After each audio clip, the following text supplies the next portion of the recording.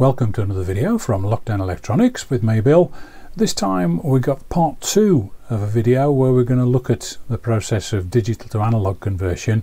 In the previous video, which I'd encourage you to have a look at because it's meant to be viewed in conjunction with this one, we used just some discrete components to produce the conversion. This time we're going to use a chip which is specially made for that purpose, the DAC0808. So let's start with a quick recap of the way these converters usually work and then see what it is that we're going to be working with here in this video. Okay, let's just quickly recap what we covered in part 1, where we made use of two types of circuit to convert digital to analog. The first type being the ladder of resistors, as I like to call it, where the resistors double in value as you go up the data lines, and the other type was the R2R version, which again that tends to hopefully null out some of the errors in resistor value. So we saw both of those in the first video. Again, both of these circuits feeding an op amp which converts the tiny current into a voltage that we can make use of. So this time then we're going to use a custom chip. It's the DAC0808. That's a 16-pin package, and it isn't configured in the same way that you might expect some digital chips to be configured. So don't be applying supply voltage to pin 16 and ground to pin 8, because it ain't going to work. It's a little bit different. What's inside that chip maybe at a first glance looks a little bit complex. It's actually relatively straightforward. You've simply got one piece of circuit replicated 8 times, and if we look in this area here, you can hopefully see that there's the R2R ladder arrangement. So this is essentially a single package which contains the RR2 ladder. You may recall the circuit arrangement from the previous video, and the rest of the chip is essentially about conditioning the signal and also setting up voltage references that we're not going to concern ourselves with today. That's what's in the package. Now the data sheet's very comprehensive and definitely worth a look at. So with a practical application, we can simply make use of the circuit that we find in the data sheet. So we've got digital inputs coming in on the left, and then various bits of circuitry which eventually feed out to an op amp, and that op amp is what's producing the output voltage.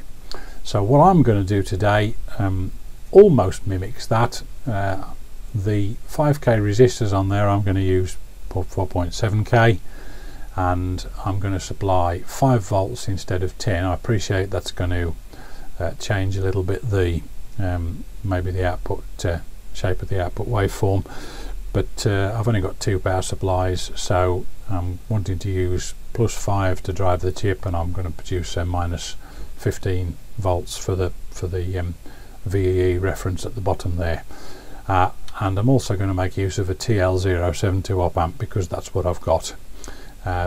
Those changes aren't actually that significant really. So how's all that look on the breadboard? Well, hopefully it looks quite tidy. So you can see the main chip there on the left hand side, and we've got the 2 4K7 resistors at the top there, which are again you can see on pins 14 and 15. The 100 nanofarad capacitor is the blue package. Bottom left, the white wire coming in is the -15 volt supply, and then the other connections for +5 and ground are taken from the other rails. And the sharp-eyed amongst you are going to spot that I'm not using the 4K7 resistor in this photo for the feedback on the op amp. I'm using 3K3. Again, that's a small change that doesn't make a great deal of difference. The bit that matters though, that purple wire that runs on the bottom right hand side is the output from the output of the op amp, and we're just using half of the op amp on this circuit. So I've omitted here the 8 input lines, simply to give you a nice clear layout on the breadboard. So let's now go and have a look at that on the bench. Okay, so here's the DAC0808 then, just there, and its attendant op amp here, and that's arranged exactly as you've seen just now in the photograph next to the circuit diagram. The thing I'd omitted was these 8 data lines, simply because it makes it difficult to see the basic layout of the circuit. So what I've got at the moment is I've got 8 data lines coming in, and hopefully you can see this if I hold those wires out the way. It's maybe not dead obvious. This is an 8-pin dip switch, and here that little black or dark coloured bar there is a 2.2k inline resistor pack, and that's connected to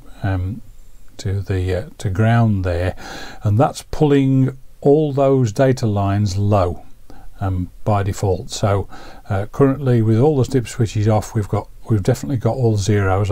Didn't want to leave them floating. Thought that's quite important. Now this dip switch, rather frustratingly, is very fond, don't know if you can see that, it's very fond of jumping out of my breadboard. So just for the purposes of a quick demo, I'm going to adopt a hold it in with my finger approach. Now what I'm going to do is, currently the Kaiweets is telling me that got about 57 millivolts coming out of the op amp. This is going to the multimeter here. So I'm going to press and hold relative. So now it's measuring the relative voltage, and it's ignoring that voltage that was coming out of there when the converter was set to all zeros. So if I now switch on the least significant bit, like so, we've taken that line high. See, we've gone up to about 131 millivolts there. And if I go somewhere part way along, just going along to bit 4 here, turn that on, and we've gone up to 800 and something millivolts. If I go along a bit further still, we're getting 3.27, and last but one, we're getting 4.2. And if I go to this one here, which is the most significant byte, we've got 4.19, and hopefully it's making sense here that whatever arrangement of I put those dip switches in will give me a voltage, and that there'll be 255 potential voltage steps here, because this is an 8-bit data bus, if you like, that's feeding in potentially numbers between 0, which is currently set to, and if I was to switch them all on, it'd be 255, or FF in hex if you prefer that. So that's the DAC0808 doing its job, and you can hopefully see the data coming across. But let's try and do something a little bit more interesting, because this chip obviously is capable of responding quickly to changes in the data line, a little bit quicker than I can switch on and off the dip switches. So let's see if we can turn digital to analog into action, if you like, and let's see if we can make it work as a proper circuit. So I'll just get set up for that, and then let's see what we can do. Okay, let's see if we can join everything together here and show you analog to digital and then back to analog again. So what have we got? Well, we've got our digital to analog chip here that you've previously seen, set up with its attendant op amp, and now what I've done, I've got these 8 jumper wires bringing across the 8 bits of a digital signal, and they're being produced by the analog to digital converter chip, which you've seen in a previous video. I'll link that up top so you can see it. And what I'm going to do is I'm going to feed in sine wave here from my signal generator. We'll convert that into digital. We'll pass that digital information across these jumpers. and see if we can get some kind of semblance of analog output that looks similar. Now let's get the disclaimers in. First of all, you may recall when I talked through the circuit of the digital to analog chip, I did say I'm not using the exact arrangement for voltages that the recommended setup suggests. I don't really have the facilities to do it, so I've simply got a 5-volt supply running the chip, and I've managed to get a minus 15 volt for one of the references. So I'm not expecting by any stretch of the imagination to get a perfect output, but it would be nice to hopefully see if the chip does indeed track what the input signal is. So second thing to say, and I suppose this is a disclaimer too, this is a lash up, let's not pretend. None of these jumpers here have got any kind of decoupling. They probably should all have a capacitor on them to ground to take away the noise, and there's probably plenty of other places I could do that as well, so I haven't done it. I just want to see if I can join it all together and make it work, which hopefully I can. So I've got yellow trace on the scope attached to the input, and because of the nature of the circuitry here, that will pull the signal a little bit from an exact sine wave, but it's not too concerned about that. And then on the output here I've got the channel 2 of the scope, which is a purple trace attached here. So I'm going to now switch on the supply and press the start button, which triggers the analog to digital conversion, and that should result in LEDs lighting up, which it does. And then I'm going to in a moment switch on the incoming signal, and then we'll see what we get. So to do that, I'm going to move the camera over to the scope, since you won't actually see anything on here other than what you're seeing now when it's working, but we'll see what kind of results we get. Okay, so we've got yellow trace channel 1 switched on at the moment, and it's just running along 0 there. I need to supply the analog to digital chip with a positive going voltage. So the sine wave I'm going to use, I'll now switch that on here, is going from 0 up to about, well, it's about 4.7 volts and then back down to 0 again. So because if I supply it with a negative voltage, it just simply won't understand that. So we've got that waveform being fed into the digital to the analog to digital converter. I always get that mixed up. And on the channel 2, which is the purple trace, we've got the output from the converter that we've just looked at. So let's switch that on, and hopefully we're going to get something that looks sensible. And there we go. Yes, quite pleased with that. Nice. Appreciate that's not an exact waveform, but you heard all the disclaimers just now. It's lashed up on a breadboard. I haven't got the power supply requirements exactly right. I don't have enough power supplies to do that, but we can see we've definitely got conversion going on and then returning back. So that's 1 kilohertz. If we go up to 2 kilohertz, you can hopefully see it's tracking that. If I just alter the time base a little, so it's starting to struggle when I get up to 4 kilohertz. Not surprising really with the state of the wiring on this board. So let's go back to 1 kilohertz, and what you can hopefully see, and what I'm going to do is I'm going to pause the display for a moment so you can actually see it a little better.